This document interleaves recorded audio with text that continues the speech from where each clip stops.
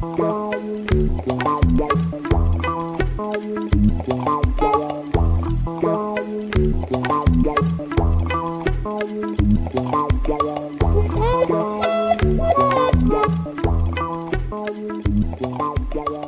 you. First of all, I would like to thank the organizer for the nice events. So I will present work I did with Bruno Sosro from my lab. And it's about a fractional Poisson process. We prove a long-range dependency for this process, and we have some direct applications in ring theory. Just some basics on ring theory.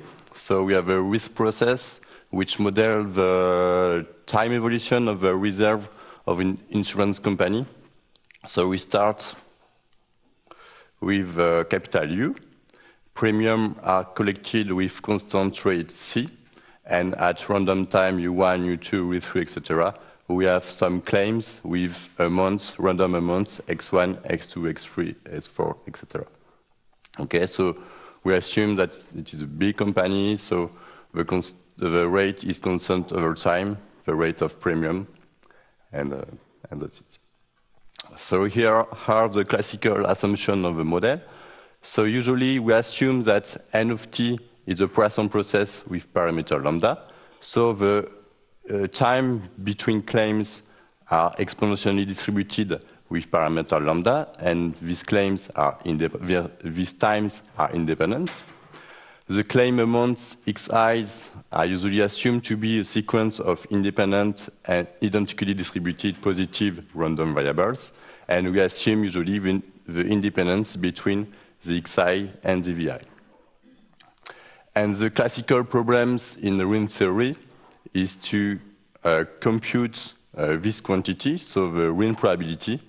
That is to say, the probability that the company, the financial reserve of the company becomes negative before time t. So if t is fixed, we speak about finite time ring probability, and when t goes to infinity, we speak about infinite time ring probability.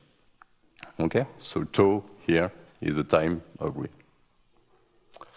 Now some basics, but I think most of you know that perfectly. So just the difference between light-tailed and heavy-tailed distributions. So a random x is a light-tailed if the generating moment function is finite if there exists a constant r such that this quantity is finite. So we have the exponential distribution, the gamma distribution, the bool with shape parameter greater than n, etc., etc. And for the heavy-tailed case, it is C heavy-tailed if for all r all positive r, the expectation of this guy is infinite. So we have the log normal, the Pareto, Burr, etc., etc. And in for heavy-tailed class, we have the sub-exponential distribution class. So a distribution k is said to be sub-exponential if with k bar equal to 1 minus k, we have this limit. So the limit of the convolution of k bar divided by k bar is equal to 2. So in particular, we have a principle of a single big jump because when x goes to infinity, the tail behavior of the sum is driven by the tail behavior of a maximum, and it is equivalent to n, so the number of random variables, time k bar of x, so probability that 1 over x is greater than x. And in this class, we have also the regularly varying distribution class. So distribution k is said to be regularly varying with index alpha. So we have seen it in the morning if we have this limit. In particular, we have this form for the tail function k bar of x. So it is equal to L of x, which is L is in R0 times the power x to the power minus alpha. Okay. Now, so I will speak about the fractional Poisson process. So we have two different definitions for the fractional Poisson process. But before that, I will present the Mittag-Leffler distribution. So V is Mittag-Leffler distributed with parameter lambda and h in 0, 1. If the probability that V greater than t is equal to this guy, and EH of Z is the Mittag-Leffler function defined by this series, and gamma denotes the Euler's gamma function. So it is defined for any complex number Z, and so we have this expression for the tail function of V. Okay, so the two parameters are lambda is here and h is here and here. Okay, so the first definition to define the fractional Poisson process is to use the renewal process. So we define NH of t, so the fractional Poisson process, as a renewal process and with inter-arrival times, which is Mittag-Leffler distributed with parameter lambda and h. Okay, so here you have the classical definition of a renewal process.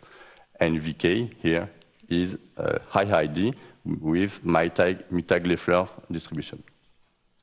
And then NH of t is a fractional Poisson process with parameters lambda and h. So it is the first definition we can find in the literature for the fractional Poisson process. And there is a second definition for fractional Poisson process. So you started from a classical Poisson process, n of t, with parameter lambda greater than with parameter lambda. And the idea is to change the time of a classical Poisson process by EH of t, where EH of t is this guy, is the right continuous inverse of a standard H-table subordinator, TH of t, and EH of t. So EF of t is defined by this expression, and we have this equality to define dH of t. Okay? So NH of t is equal to the classical Poisson process, but with a time change here. Okay?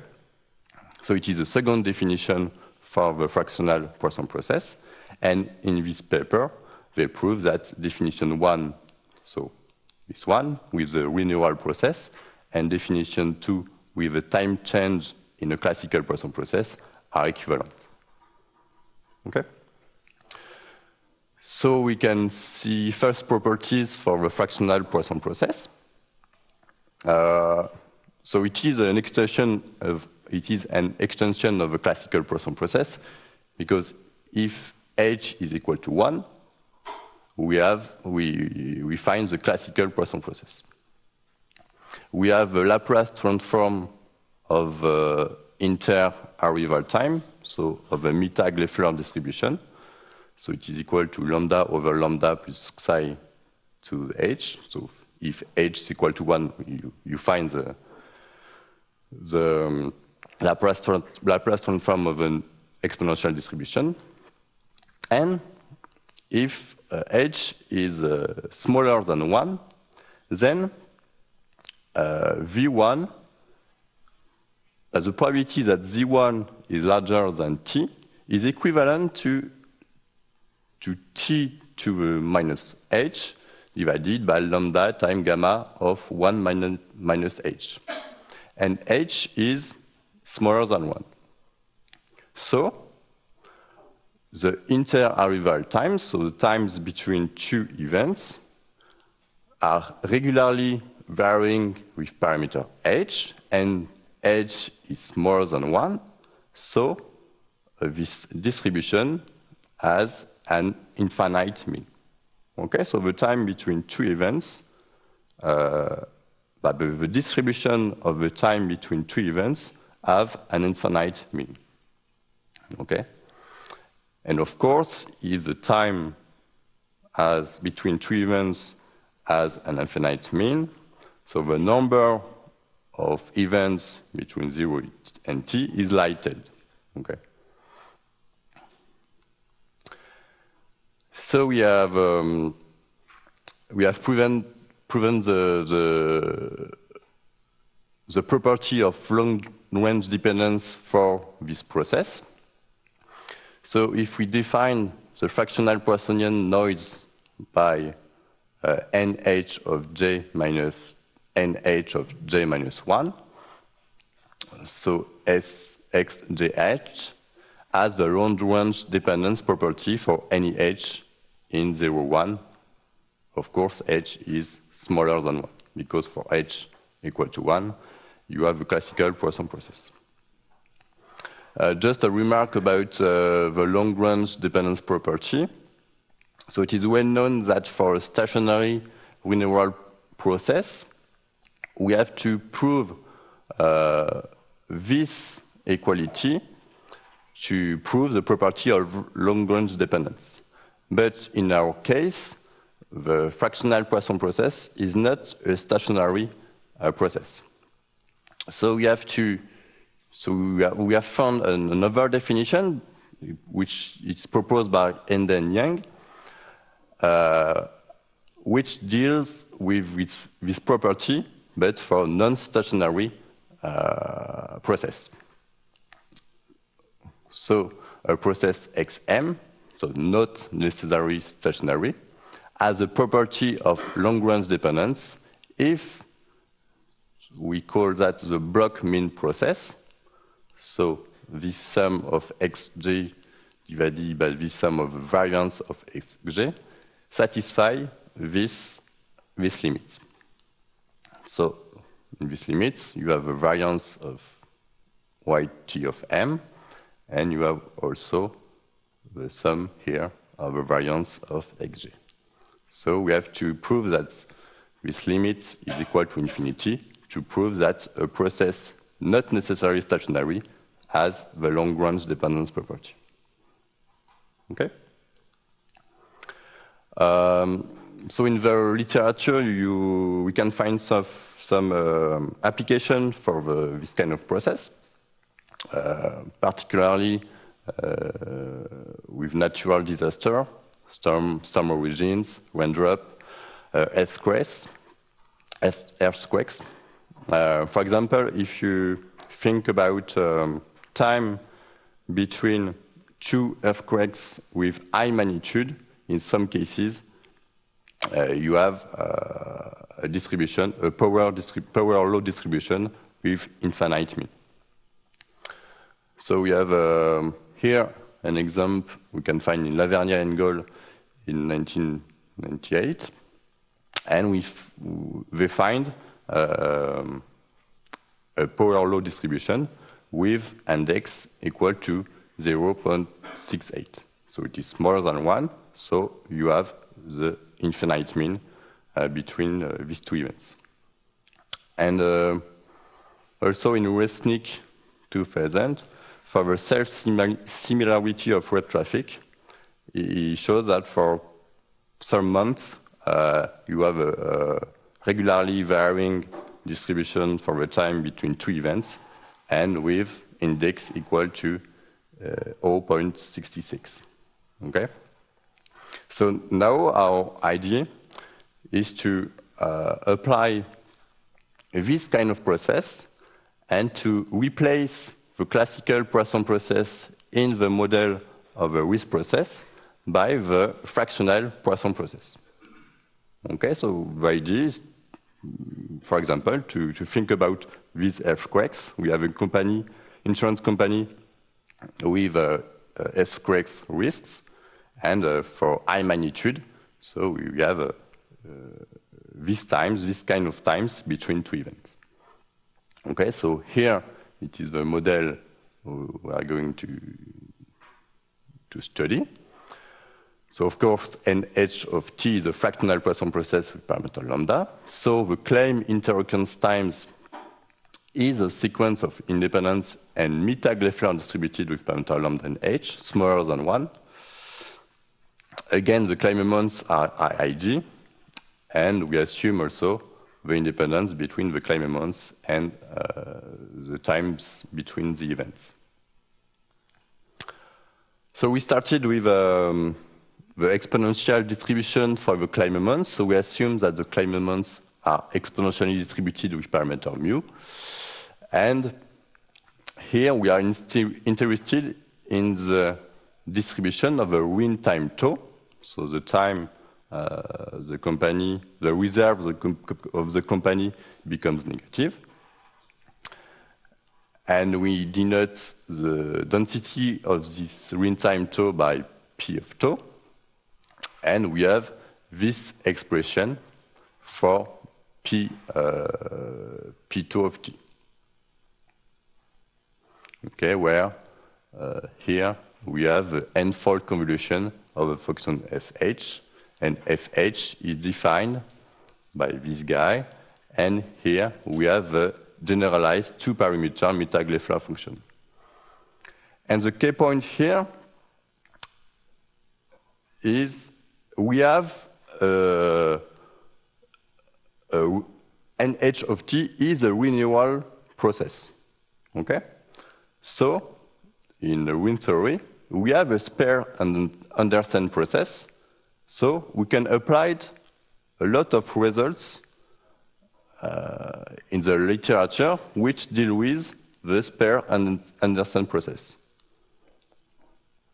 So we have the long range dependency, but it is, again, a renewal process. Okay? So here it's just a direct application of the results you can find in Borokov and Dixon, because it is a spare understand process.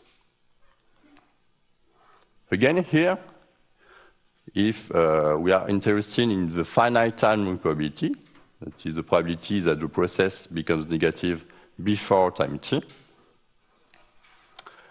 and we have the Laplace, we can get the Laplace transform of this quantity, and we have just to solve this equation, so we can solve this equation numerically. Okay, it's not very complicated.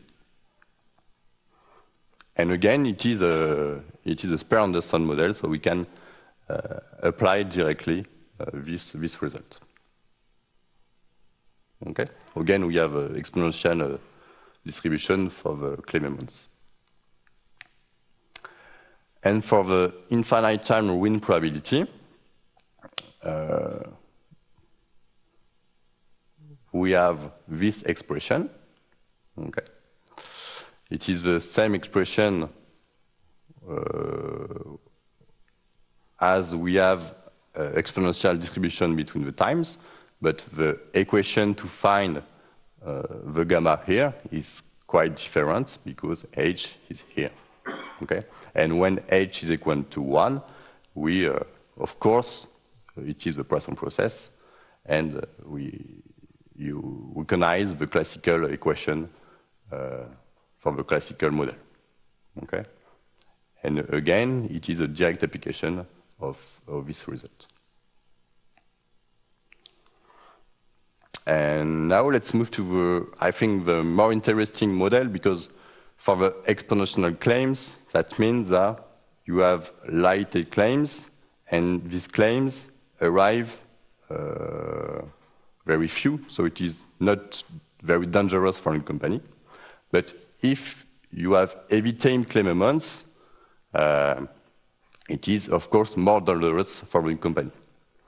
So we assume here that the claim size are sub-exponential distributed, and we get this expression when u, so the initial reserves, go to infinity. So it is a classical computation when we deal with heavy claim amounts. So we have these two inequalities. If you are wind at time t, of course you have wind before 0 t, And if you are ruined before 0 and t, of course, the claim amount is larger than the initial reserves u. And these two quantities are equivalent when u goes to infinity, and it is equivalent to this guide. So the expected number of claims before 0 and t times the probability that one claim is larger than u. You could think about the single big jump for the sub-exponential distributions, and we have this quantity. And we have just to find the expectation of nh of t, which is given by Laguerras in 2005.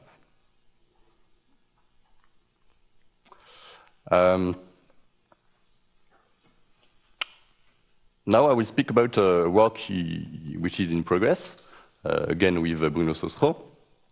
And we write the model with random walk. So we define this random walk. So E0 is equal to 0, and Sn is the sum of this guy. So n here is not a time. Okay. When you think about random walk, you think usually about periods. So here it is not the case. N is not the time, it is the number of claims. Okay? So here, for example, x1 minus cv1, it is cv1 is the money you earn before 0 and the arrival of the first claim, and x1 is the money you lose because you pay x1 when the first claim arrives. Okay? So n is the number of claims, and here is the money just after the first claim. So if you define m to the maximum of this random walk, we have that the infinite time mean probability is the probability that this maximum exceeds the initial reserves u. And we can apply the result of Denisov and al. And we assume here that the claim amounts are regularly varying distributed, and alpha can be smaller than 1. So if you look at this, this common distribution of a random walk, so V1 has infinite mean, and X1 can have infinite mean. So you have a kind of competition between the right tail and the left tail of the common distribution of the random walk. Okay, so, and then so we assume that the claim amounts, the tail of the claim amounts is this form with the function L of x. And if alpha is greater than h, then you have this, this expression for the asymptotic of the infinite time mean probability when u goes to infinity. And so here you find the result of this computation if you want. You have u to the power minus alpha plus h.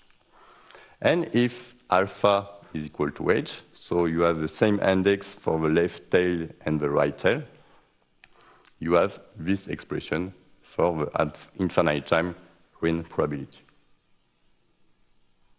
Okay. And that's it. So thank you for your attention.